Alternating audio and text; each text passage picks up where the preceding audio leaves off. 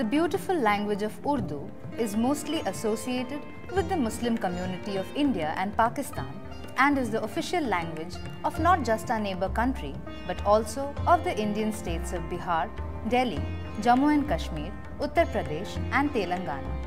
Thanks to poets and lyricists of Bollywood, most Indians are acquainted with the language, but not many know about the interesting story of its origin.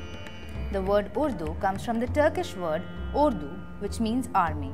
The language developed during the early Muslim invasions starting from the 12th century due to the intermingling of the occupying armies and the local people.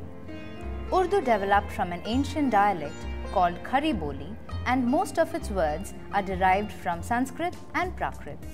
It has terms borrowed from Turkish, Arabic and Persian as well. It is very similar to Hindi but is written in the Persian script. It was, in fact, referred to as Hindi between the 13th and 18th centuries.